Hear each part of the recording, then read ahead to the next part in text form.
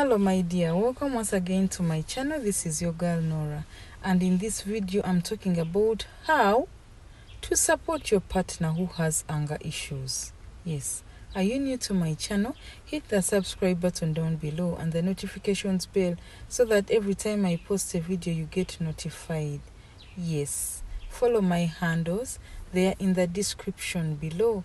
And to book your one-on-one counseling session, go to noraarake.com/booking. To purchase any of our products, go to noraarake.com/shop. Without further ado, let's get into this video.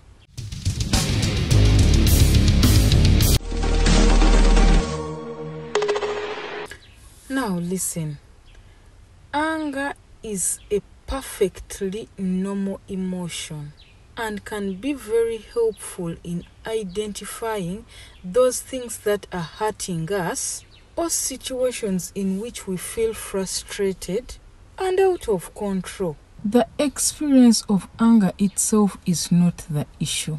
It is how we express ourselves and deal with anger that may cause problems to arise. Many relationships, marriages, friendships have ended because of how people have acted when they are angry, have behaved when they are angry. I want you to know that there are two main ways we can deal with anger: the dirty way and the clean way. Dirty anger is when we are blaming someone. We do not allow the other person to speak or to defend themselves, and we are not willing to listen. That's dirty anger.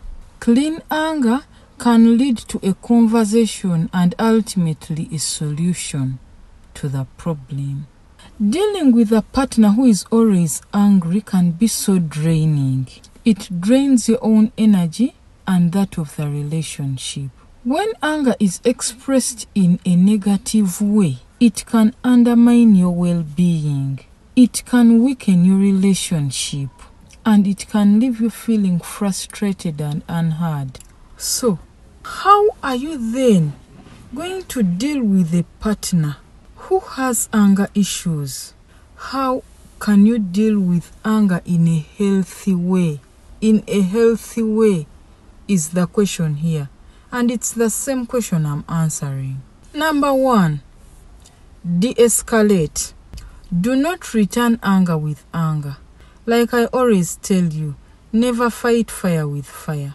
That is what is meant by diligence.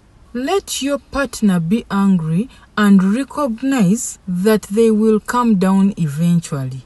He can't be up there all the time. Returning anger with anger will only escalate the situation. When someone is angry, they are not thinking with their higher brain. They are using the lizard brain to think. When someone is angry, they are operating from their amygdala, which is part of the brain responsible for the fight or fight response and fear processing. So, give them the time and space to calm down. And then after, have a rational conversation. The calmer you remain, the quicker they will calm down also. Number 2, listen actively and assert yourself, but remember to be respectful. It's also important to consider your partner's needs, feelings, wishes, and to show them that you are considering these. People often become angry when they are feeling unheard. So it's important to make them know and feel that you are hearing them, you are listening to them, and you are considering them, and that you are making an effort to hear and understand them. Here, you are going to go beneath what they are saying in order to understand why they are saying it. What has led to the situation? And what are the deeper emotions? Here, ask clarifying questions like, are you saying, is that correct? Active listening doesn't mean agreeing with everything that they are saying. It's about recognizing and considering the other person's perspective. Number 3, be compassionate and have patience. It is very important to understand the more vulnerable emotions that anger is hiding, such as fear, hurt, sadness, or pain. It is also likely that your partner is not able to safely access these emotions and address them. Anger allows your partner to feel powerful in the moment and in control in the face of these unwanted vulnerabilities. So, be patient with your partner. It may also be too painful for you to confront them with these bigger emotions, these deeper emotions. But understanding the reasons behind the anger might help you to take a step back and reevaluate the situation. Number 5, take some responsibility. Take responsibility for your role in being frustrated with your partner's anger. Reflect on what actions may have triggered that anger. In this space, reflect on what triggers you to behave the way you behave. So, the more aware that you and your partner become, the less reactive and more constructive you can be. Here, I want you to look at things in a broader way. Be empathetic.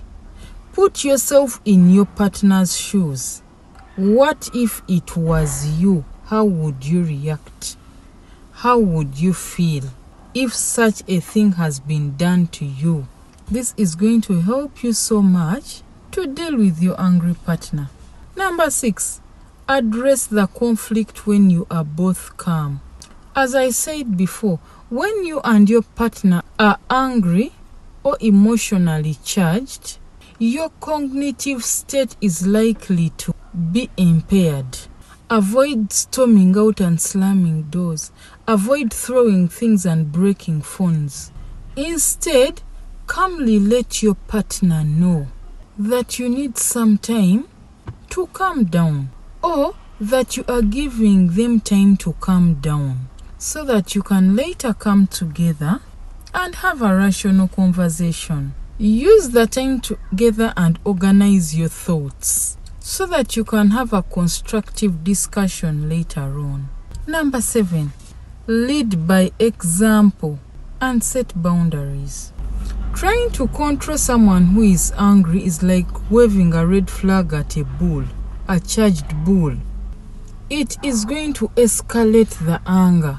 Angry people often see themselves as trying to react to an unfair world, so they are likely to feel attacked if you try to point out that they are acting unfair.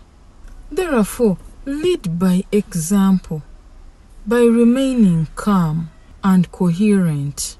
If you are able to calm your partner down in this way, then go ahead and do so. This gives you space and time to think, and also shows your partner a different way of dealing with anger and arguments. I wish you success as you try to deal with your angry. Thank you so much for watching my video. Don't forget to book your counseling appointment at noraarake.com/booking, and to purchase any of our products, go to noraarake.com/shop. Don't forget to follow my handles that I'm going to leave in the description below. If you're new to my channel, subscribe.